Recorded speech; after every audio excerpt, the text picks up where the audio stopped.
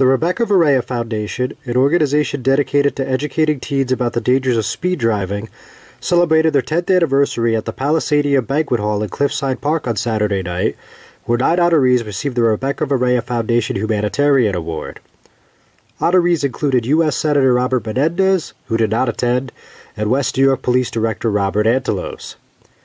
The organization was founded by Dr. George and Lourdes Verea, Rebeka's parents, back in 2005, shortly after their daughter was tragically killed in a car accident in North Bergen, hours after she graduated from Cliffside Park High School. Other dignitaries in attendance included West New York Mayor Felix Roque, along with Town Commissioners Cosmo Cirillo and Gabriel Rodriguez, as well as their running mates for the May election, Susan Calacurcio and Margarita Guzman. Calacurcio has been involved with the Rebeka Verea Foundation for years. Dr. Verea, the president of the organization, took the podium at the PAC venue to talk about his journey over the past decade. And over the years, we began to see how young men and women begin to think about safety differently. We walked into auditoriums full of high school teens that were driving fast and not thinking about the safety behind the wheel when they became a passenger. And they began to cry with us and hug us at the end of those conferences. Sometimes we had a whole auditorium full of every teen in that high school. And we shared so many stories. And that was the journey that we had embarked on. You see, that seed began to change minds and be fruitful and began to have the harvest that we share here today.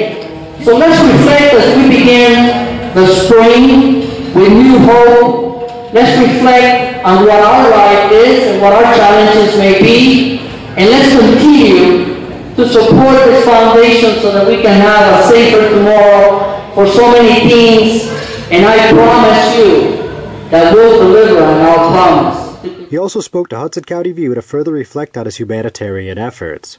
You know, we started with safe driving, looking at teens, convincing them that safety and behind the wheel is important, that you have to avoid distractions, that you have to take decisions and know that when you're in a vehicle driven by somebody else, you're also responsible.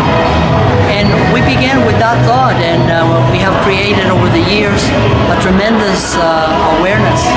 And now not only have we been to schools, hundreds of schools over the last decade, but we have our symposium every year, which is coming up in 5 weeks, where 700-800 teens from all over the area, high schools, come to our event, and within 4 or 5 hours, their lives have changed. So we're just going to keep doing this and hopefully change lives and make this world a safer place for teens. What do you think your biggest achievement has been in this time frame here? Well, I think to me it's been the challenge of losing a daughter. I think the lesson that even in our darkest moment, when you want to see the light, it's always there. You know, look at your own life. Wherever you've been in a very difficult point in your life, realize that often it is a tragedy that can bring the best in all of us. Antelos and Roque both praised the Verea family's efforts when addressing the crowd on hand. It's the greatest of all mistakes to do nothing, because you can only do a little. Do what you can. One person can make a difference, and every person should try. I'd like to quote the late JFK, "One earth, one vision. Together, we build a brighter future." This is happening with the Rebeka Verea Foundation. Individuals working together, saving lives, working with each other, spreading knowledge, using real-life experiences and foresight to our future leaders, our children and young adults. To save just one life makes it worth the effort. In 10 years, and every year I come, I always say the same thing. To me, Dr. Verea and Lourdes are mentors.